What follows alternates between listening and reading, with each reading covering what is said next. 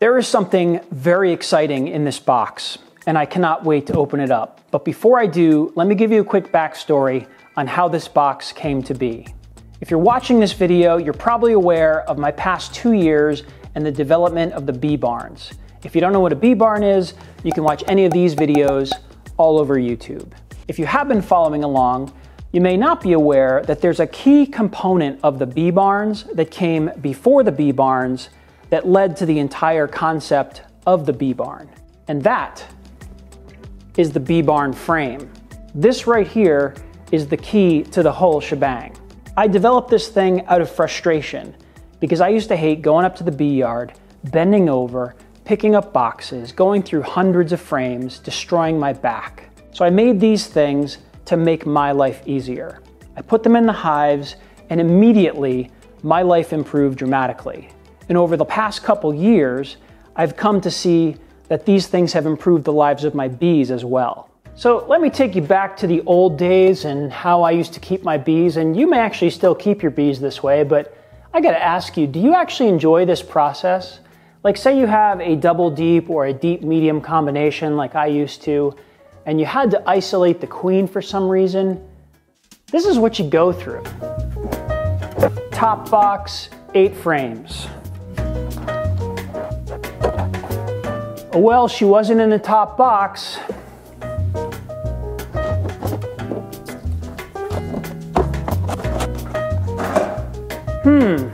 She wasn't in the bottom box either. Maybe I missed her in the top box.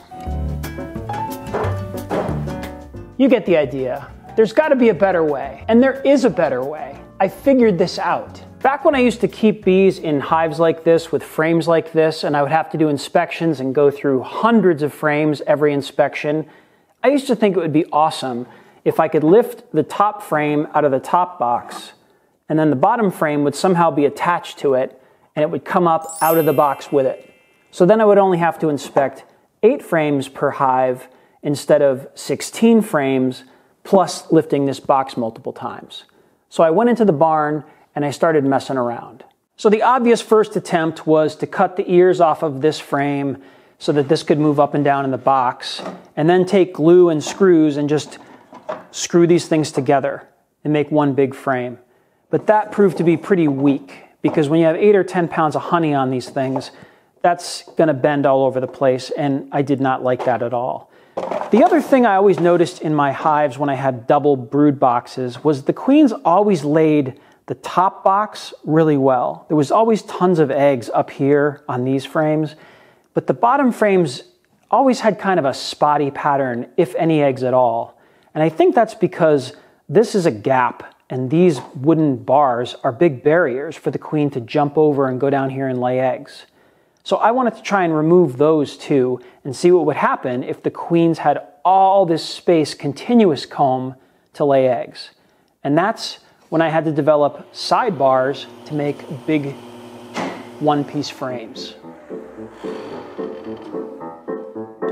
So this is your standard Langstroth deep sidebar. You can buy these at any beekeeping supply place. This is a medium sidebar, and this is the bee barn sidebar.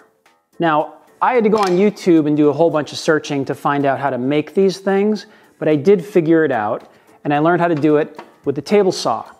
Now, this doesn't probably look like much, but to make this shape on a table saw requires 8 passes through the saw, plus 1 more pass for the groove going down the middle. So I knew I wanted to make 100 frames, which means I had to make 200 sidebars, and to do that required this piece of wood going through this saw about 1,800 times. And each time it goes through the saw, it gets a little bit smaller and a little bit lighter and a lot more dangerous. And after I had 200 sidebars, then I had to assemble the frames. Now, once I got in the groove, I learned how to assemble the frames, glue everything up, put in the foundation, and I could do about 4 frames per hour. So that means I spent over 25 hours assembling frames after making all these cuts on the saw. And basically the point I'm trying to make is this was a sucky process and it was super dangerous. However, it was worth it. Using these frames has been a total dream. For the last 2 years, I have literally not lifted a brood box. All I have to do is lift the frames out of the box and I get to see the whole picture all the way down to the bottom. And you should see how the bees are using these frames. So not only are these frames great for me, but they've completely changed how the queens lay eggs in my hives. When you open up a double brood box with multiple frames in it, I'm sure you've seen this before, these half circle shaped brood patterns on the frames. Everyone sees that and go, oh, look at that brood pattern. There are no half circle brood patterns on these frames. The reason for the half circle is because the queen would love to lay in a circle, but she keeps coming across this barrier. So they lay like this, back and forth on a frame. On these frames, they start in the middle and they just start going in circles and they fill up this entire thing with brood. I have eggs on my frames in my hives from the top all the way to the bottom cell. I never saw eggs down here on these kind of frames.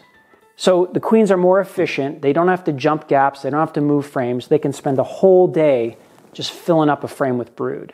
I've never seen as much brood as I have with these frames in my hives. So this thing really solved two problems. It's great for me and great for the bees, but they are a huge pain in the ass to make. I just thought to myself, there has to be a better way. And I started brainstorming, and then I had an idea, and that leads me back to the box. So about 3 months ago, I had this idea, and it's a big idea, and I have no idea how to make it happen because I've never done anything like this before. So I did a bunch of Googling, did some research, and wound up calling a whole bunch of companies all over the country asking a ton of questions.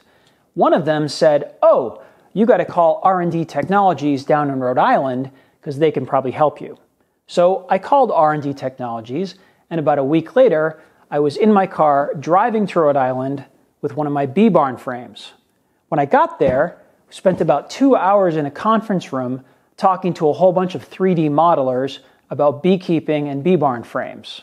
I left, and then we went back and forth over email for a couple weeks, designing my bee barn frame in 3D. About 3 weeks after that, I got this box in the mail, and now I get to open it and see what's inside. So drum roll, I'm like jittery.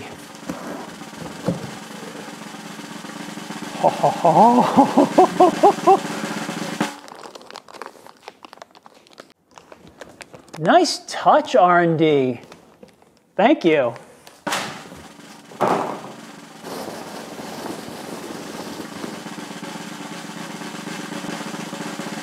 People, there it is. The very first 3D printed bee barn frame. This is amazing. This is great. It's just like, it's just like the 3D model. It's just a printed model. It's just great. It's exactly what I was hoping for. Holy crap. This is, well, first of all, this isn't the idea. This is the prototype for the idea. Let me explain. See, the thing is, I want to get a lot of these made because there's a lot of people out there asking for them and asking for bee barns and wanting to know how to build bee barns. And I know there's some demand out there for frames like these. So I want to figure out a way to make a lot of them. And 3D printing is not the way to go.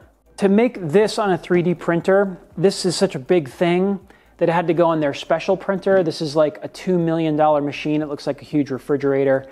And this took like all night to print. And with the design cost plus the printing cost, this frame cost about $700. So kind of crazy and not very cost efficient for the masses. But what I want to do, my idea, is to get these frames injection molded and mass produced. And to do that, you have to make a mold. And once you make a mold, then you send the mold to an injection company, and then they injection mold plastic frames, and they can do tons and tons of them for very cheap, and they can do it a lot more efficiently. So the final goal is injection molding frames, but I had to make a 3D model first so I can make the mold to make the frames. Now, I don't know if you know anything about injection molds, but they're kind of expensive, like a lot of money. And I don't know exactly how much money, but I'm doing research now to try and find out exactly how much I'm going to have to spend on an injection mold. And once I find that out, here's what I'm thinking. I'm envisioning some kind of pre-order, crowdfunding, Kickstarter kind of deal, where I gauge interest from you to see who wants these frames. And if I get the number that I need to raise to make the mold, and then I get enough pre-orders for frames that would cover the cost of the mold, then it's worth doing, and I can go get the mold, produce the frames, and then ship them out, and then you guys will have frames. And then I'll have a mold, so when you want more frames, we can just make more batches of frames. And that's sort of the vision, the goal. So I want to know who out there is interested in getting some of these frames.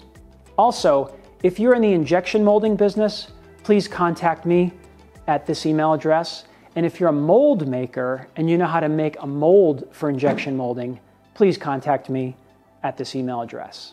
So that's what I'm trying to do here, is just see who's interested and trying to figure out how much it's going to cost and how much money we can raise. But I think this is the future of beekeeping.